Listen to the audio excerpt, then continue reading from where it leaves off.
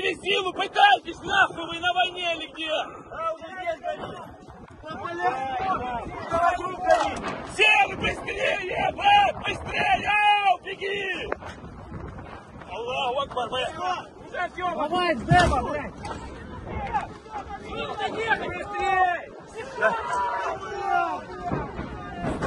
Олег, давай, блядь, беги!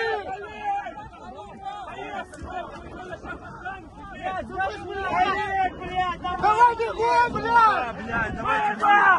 Олег, давай! Беба, поехали, Беба, поехали! Стой, стой, стой, стой! Давай! Давай, бегом! Блядь! Вода, есть вода! Молчали, поехали! The United States will soon announce the transfer of $2.3 billion worth of weapons to Ukraine as part of the next military aid package, according to Pentagon Chairman Lloyd Austin. As the U.S. Secretary of Defense said at the beginning of his meeting with his Ukrainian counterpart Rustem Umerov, the package will include anti-tank weapons, as well as missiles for the Patriot and other air defense systems.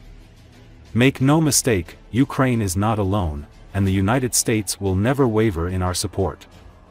Alongside some 50 allies and partners, we'll continue to provide critical capabilities that Ukraine needs to push back Russian aggression today and to deter Russian aggression tomorrow, Austin said.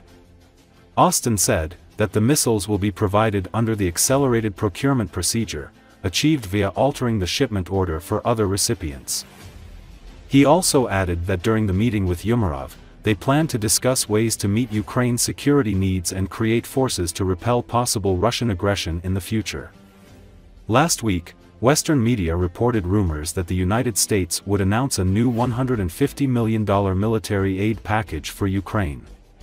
This was supposed to happen on July 1st, but American officials did not make any statements. With the latest $2.3 billion, the U.S. has committed to more than $53.5 billion in security assistance to Ukraine since the Russian invasion in February 2022. With that support, we have stopped Russia, stopped the aggression toward people, toward our values, national interests, Umerov said in thanking Austin for the support. Austin said Ukraine continues to be locked into a relentless fight with Russia, and Russia is intensifying its bombardment of Ukrainian cities and civilians. During the meeting with Austin, Umerov said Ukraine was looking forward to becoming a member of NATO. Hopefully soon Ukraine will receive its invitation.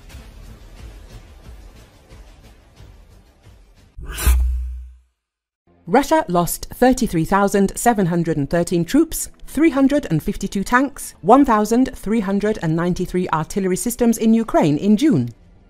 The Russian army's losses in Ukraine in June amounted to 33,713 troops. The General Staff of the Armed Forces of Ukraine said this in its report. In total, the enemy's losses in June amounted to 33,713 occupiers, 352 tanks, 589 AFVs, 1,393 artillery systems, 22 MLRS, 58 air defense systems, 3 aircraft, 997 UAVs, 1,758 vehicles, and 284 special equipment units, the report says.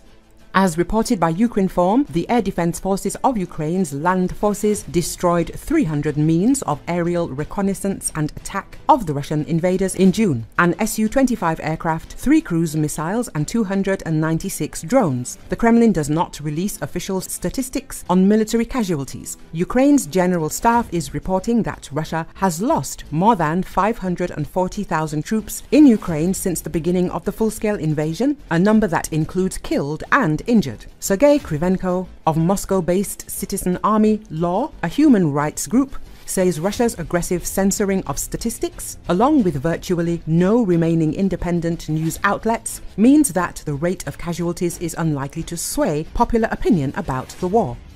In the 1990s, when the Chechen War began, there were independent media outlets that objectively discussed the military topic on their pages and told the truth about the losses he told. And this had a sobering effect on society. There is the most severe censorship now.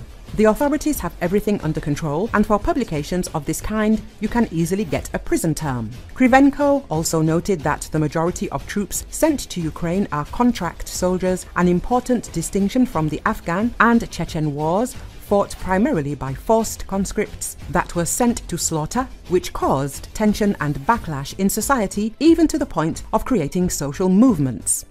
Those who voluntarily sign contracts to fight in Ukraine, he added, made their own choice. In addition, they receive a decent salary, he said. That is, ordinary people do not feel particularly sorry for them. Krivenko said that while Russia's enormous losses in Ukraine cannot be hidden, with cemeteries expanding in every Russian city and town, it will not force the Kremlin to change course.